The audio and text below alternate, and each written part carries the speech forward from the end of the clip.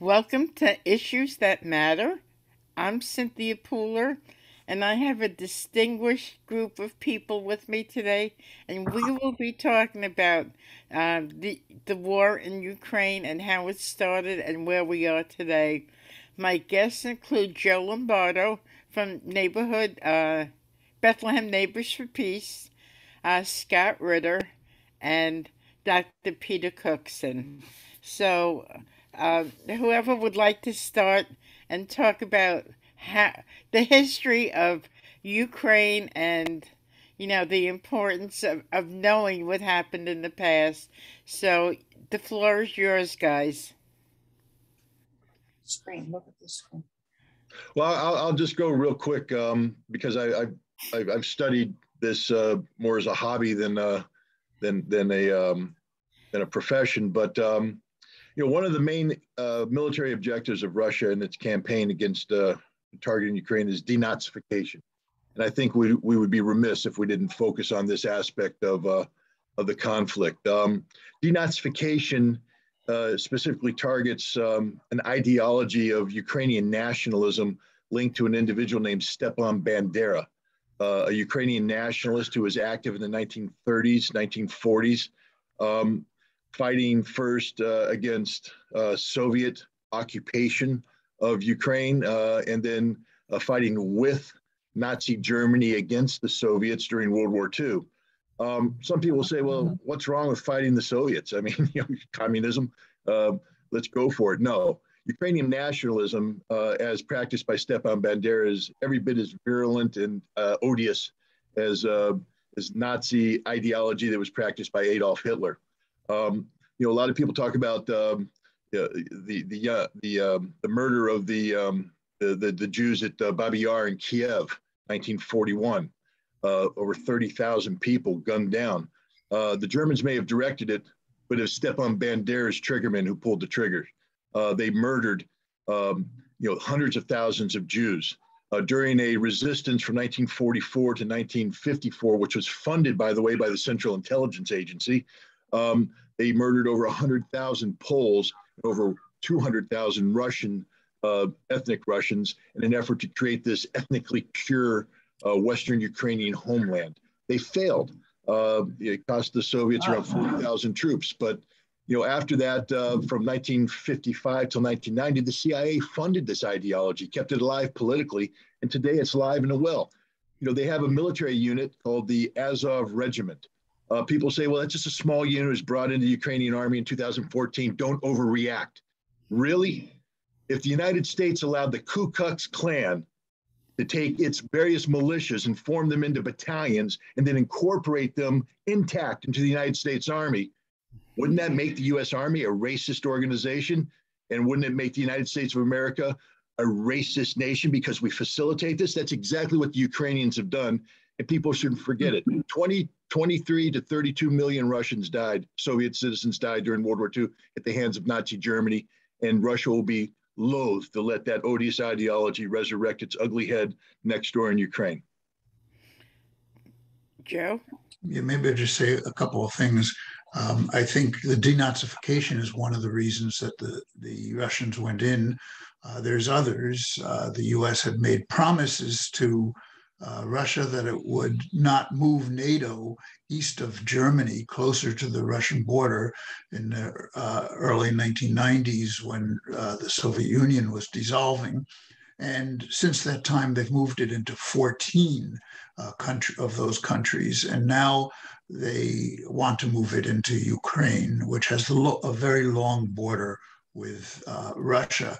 And it would mean that if the US brought nuclear-capable missiles to that border, as they have to others of these 14 countries, they would be minutes from Moscow. And that's just a security risk that Russia said they cannot, they don't want to deal with. We've also held military exercises right on those borders, but especially if Ukraine had nuclear-capable missiles and there were these Nazis in their military who want to destroy Russia and want to destroy Russians, that makes it a much bigger risk. And the Nazis and the Nazi factions and the nationalists in Ukraine are not a small group of people. Um, uh, uh, on the UNAC website, United National Anti-War Coalition, which is the national organization that I am the coordinator of, if you go there, unacpeace.org, and just scroll down, I think, to the third article on that homepage, you'll see a video that was done by people that I know who were anti-Maidan Ukrainians. In other words, people that were against the US-sponsored coup in 1914, on the growth of Nazism in Ukraine. And you'll see the marches, and you'll see the attacks on Jewish cemeteries and synagogues, and you'll see some of the stuff that the whole world should be fearful. Some people thought the Nazis in Germany were not something to care about, and the left kind of ignored them because they were only 30%. And when they in their last election, and they had this funny little man with a mustache, but we see the consequences of ignoring Nazis. So I'd encourage people to go and take a look at that. Additionally, white supremacists and real right-wing nationalists and Nazis from around the world have joined the Azov Brigade from many, many different countries. If they survive this war and go back to their country with military training, weapons training, what will that mean for the many countries around the world?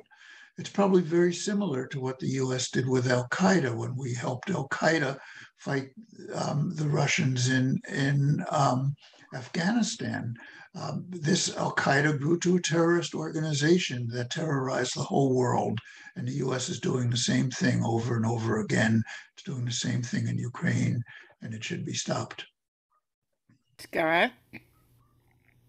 How about the other gentleman? Peter. Well, yes, thank you. I'm listening to Scott and Joe, and I'm scratching my head and saying, do I have anything significant to add to what these gentlemen have already put forward? And my sources, of course, are the mainstream media. And, I don't have a great historical background in Ukraine. Since we just started to contemplate this particular program here, I reached into some of my library and come up with some very interesting material that was published in 1985 in a Journal of Historical Review that you may or may not be aware of. And it talks about the most recent article that I read in 1985 had to do with what the Russians did in preparation for the invasion of the Germans into Russia. The invasion was not a surprise as far as Stalin was concerned, or of the Russians. They had already moved most of their factories, or had prepared the movement of most of their factories from the eastern area of Russia into the base of the Ural Mountains and so on.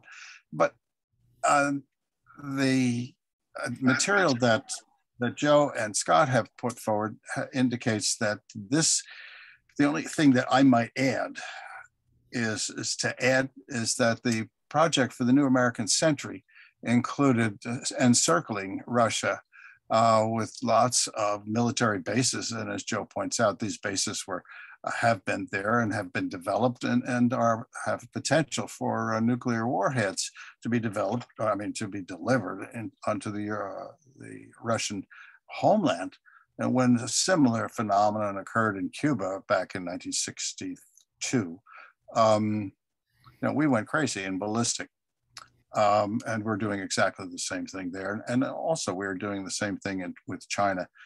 I have an interest in what the Chinese response to this is, and it's very measured. And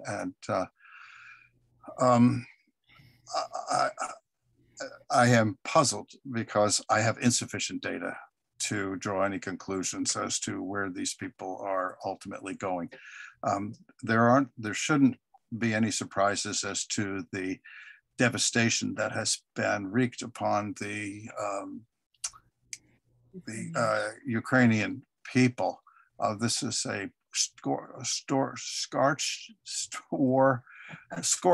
war, okay, program that the Russians used in the Second World War, and it's happening now in Ukraine. And I asked myself this morning, what does Mr. Zelensky have to profit by allowing the Russians to destroy Ukraine? And that's a question. I don't have an answer for that, and perhaps Joe or Scott could address that, or somebody else. So I think that's a very interesting question. What's your take, Joe or Scott? Go ahead, Joe. Well, I think Zelensky isn't his own man. I mean, he was an actor and he was a comedian, and he was financed by one of the oligarchs that also finances the Azov Brigade. And when he ran for office, I was actually in Ukraine when he was elected and spoke to some of the folks there of what they think. They didn't, the people that were anti-Maidan people, that were the people I was with. I was in Odessa then as an international observer at the memorial for the people the Nazis killed at the House of Trade Unions. And they didn't have a lot of hope for him. But it was very clear that a lot of people in Ukraine did not like the Nazis and did not like the anti-Russian attitude of the government, and saw Zelensky as perhaps someone that would tamp that down. As soon as he was elected, we saw exactly the opposite. He kept the war going in Donbass, and he took a different position. I think he's totally controlled by the United States, and they determine what they want. And the United States is willing to try to fight this war against Russia and draw as much blood from Russia as possible to the very last Ukrainian. You know, that's the way they've been fighting wars recently. They've been proxy wars using, in Syria, for instance, they've used about 100,000 jihadists that they imported into the country to fight that war. These are proxy wars because I don't think the American people would like to see a war in which there were a lot of troops dying, American troops dying. And so they use these proxy wars. And this is another proxy war of the United States against Russia. Additionally, the United States hoped that they could destroy the economy of Russia through this, which is turning out exactly the opposite. It's the US and European economies that are really being hurt, although Russia is being hurt, but has prepared for this and is doing well, and the ruble is doing well. So I don't think Zelensky is his own person. And I think the Ukraine as it existed before February is not going to exist again. It's going to be a very, very different place. And I don't think Zelensky has a lot of autonomy in what he says and what he does in this situation. Scott? No, I agree 100%. Zelensky was a failed politician going into this war, 23%. He had arrested all of his political opposition, had shut down all the political media. So anybody who calls him this great democratic leader simply doesn't know what reality is. And in order to survive, he had to go to bed with the Nazis, with the right wing, with the right sect, with the Azov battalion. And the end result is that this odious ideology has permeated itself throughout Ukraine, to the extent that Russia, denazification could have been much easier had Zelensky separated himself from that. But Zelensky and the Ukrainian nation have become identified with this odious ideology, and I fear for the future of Ukraine. But Ukraine is just the initial part of a larger puzzle of pushback from nations like Russia and China against American-led hegemony. The Russians have said that the solution they're seeking in Ukraine, which ultimately will be a neutral Ukraine, is part and parcel of a restructuring of the European security framework, one that pushes back against the eastward expansion of NATO. And I bring this up because one of the byproducts of Russia's move on Ukraine is that nations like Sweden and Finland now are considering joining NATO. Mhm. I don't know how you define eastward expansion of NATO in a manner that threatens Russia by putting NATO on a very large border with Russia, other than say Finland. And Finland is playing with disaster here. What part of Russia doesn't bluff? Don't you understand? What part of Russia will not tolerate NATO expansion to its borders does Finland not understand? What part of the Winter War and the War of Continuation does Finland not understand? Finland is setting itself up to be the next Ukraine. And if people don't believe Russia is serious about this, then they don't know Russia. The other thing that's happening here by going into Ukraine is that Russia has taken the wrappings off of the notion of war that China is watching. Peter brought up China. China has been hesitant about Taiwan because of concerns about how the world would react, about what the consequences of this action would be. Ukraine has removed all the mystery. We now know how the world would react, and we know that the world is impotent in the face of nations seeking to exert their strategic security interests on areas close to their borders. Taiwan has no friends. Taiwan has no allies. Taiwan has nobody who will come to their assistance. Taiwan is ripe for the picking, and China is increasing its rhetoric about what it wants to do with Taiwan, to include saying that when we go against Taiwan, not if, we expect that it will be a war with the United States. And China's good with that. And I have to tell you, somebody who, I'm not anti-war in that I would never fight a war, but I'm anti-war because I know that war is the most horrible thing in the world. We're looking at the prospects of continued conflict in Europe and new conflict in the Pacific. If you think Ukraine was bad, this will be even worse. And it's all because the United States doesn't know how to peacefully coexist with the rest of the world. This is about pushback against American hegemony. And people say, how do we solve this problem? You solve it here at home by making sure our politicians don't embrace, this global domination that we do. It's troublesome to me. Peter? Yes, the Project for New American Century, formulated back in the 1990s, began, at least screamed at us, on September 11th, 2001. And the subsequent invasion of Afghanistan, and followed by the invasion of Iraq. And by the way, the fact that we haven't found the weapons of mass destruction doesn't mean that there weren't any. We just haven't found them yet.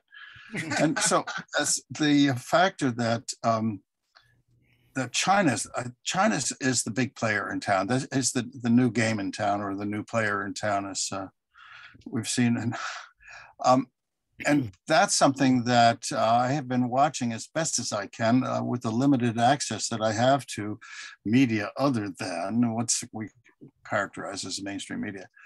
And I still have it lurking in the back of my mind, and I'm looking for and reading the Tao, and I'm reading Confucius Say, and trying to understand what is motivating them. And I'm not quite sure that, I think that the Chinese will come to the assistance of the Russians. And as I'm not sure that I do know that Xi Jinping feels very strongly that he who fires the first shot has already lost the war. And I suspect that instead of a shooting war, at least at the outset, there will be an economic war. And among the things that they can control very easily is the chip manufacture, for instance, which I think a lot of it is taking place in Taiwan. And, just look and see on the label of the garments that you pick up at Walmart or elsewhere, or you'll see made in China, and on lots of them. And an economic warfare would be an embargo on the United States. And that's been tried before, and we the people have suffered greatly. 1973 is something screams at me. I remember that very well. So that's what my expectation is. And I think that this is, it's a proxy war. What was the war in Afghanistan all about? And consider the possibility that rare metals and rare earth metals are in abundance in Afghanistan. Were the people of the United States or the PNAC folks aware of where the important raw materials for development of a A militarized government or a militarized economy. Where are they? Well, what happened in Bolivia when Evo Morales was reelected? Well, the US moved in there very quickly and got rid of him and put somebody else in there. So because they knew very well what's in the bottom of Lake Pupo up on there on the Altiplano. So I think that the war that we're going to see is an economic war, and China is going to be the new player in town and the big player in town. Joe, would you agree? Yeah, I think China is the ultimate goal of the United States. It's the country that's challenging U.S. hegemony right now.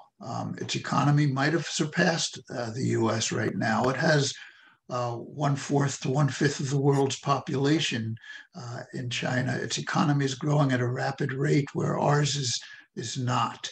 And I think they thought if they could destroy Russia, they can further surround China, which they're already doing with bases and naval forces.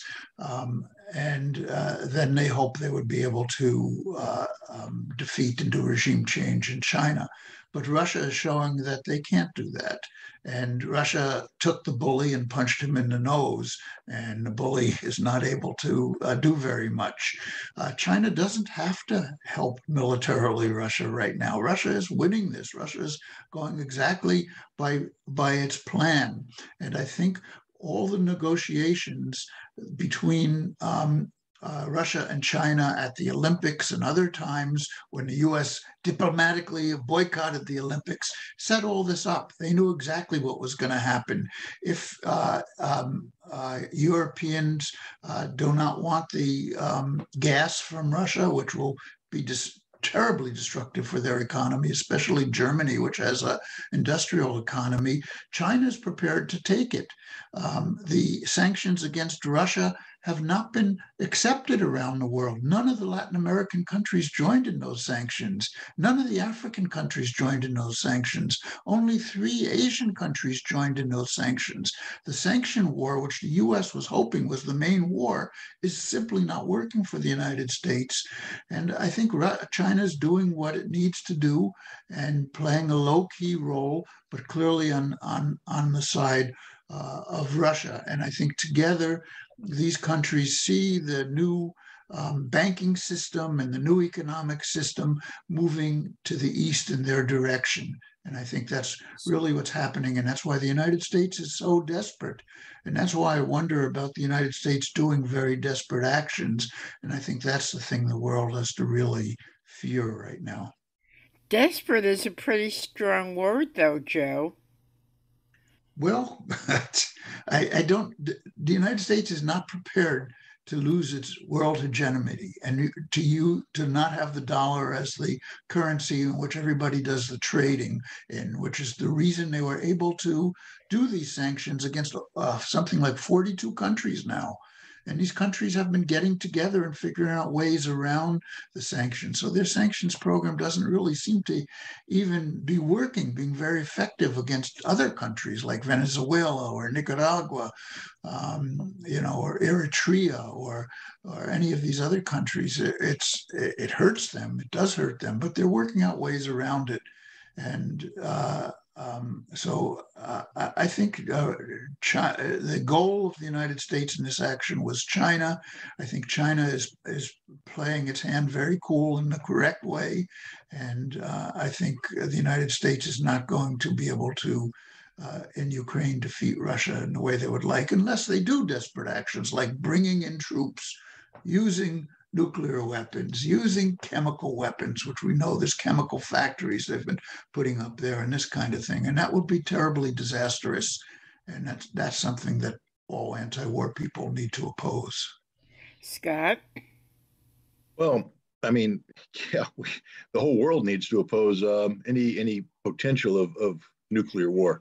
And unfortunately, when we speak of conflict between NATO and Russia, we're talking about a conflict that could very well end in not just a limited nuclear exchange, but a global nuclear exchange, which means it's all over. Anything we're talking about, anything we care about doesn't matter because we all receive the 200,000 degree suntan and our life is finished. And I don't mean to make light of it, but sometimes that's the only way you can deal with issues of this seriousness, because otherwise you'd go insane. I grew up in Germany in the 1980s. I lived next door to the largest nuclear weapons storage facility in West Germany, and if a war came, it was common knowledge that this place would be hit with a nuclear weapon. And that meant that every day I woke up was a lucky day, because that meant that the Russians hadn't fired a nuclear weapon, hadn't started a war. But my dad would go down the bunker sometimes for days, weeks at a time, because tensions had gotten that high. So you went to school wondering if there'd be a home to come home to, because a war meant the end of human life. In 1988, I had the wonderful opportunity of participating in the implementation of the Intermediate Nuclear Forces Treaty, getting rid of entire categories of nuclear weapons and the missiles that carried them that threaten European and global security. That was a good deal. Then the United States withdrew from that treaty in 2019. And today we're talking about deploying a new category of hypersonic missiles into Germany that can strike Moscow within 5 minutes of being launched. Now, these aren't nuclear weapons, but read Russia's nuclear posture. They say that if you strike our leadership in a decapitation strike, even if it's done with conventional weapons, we will automatically fire everything we got against the whole world. It's over. And they've also said that we will launch on detection, meaning we're not going to wait for the missiles to actually hit us. As soon as we detect the missiles being launched, we hit the button.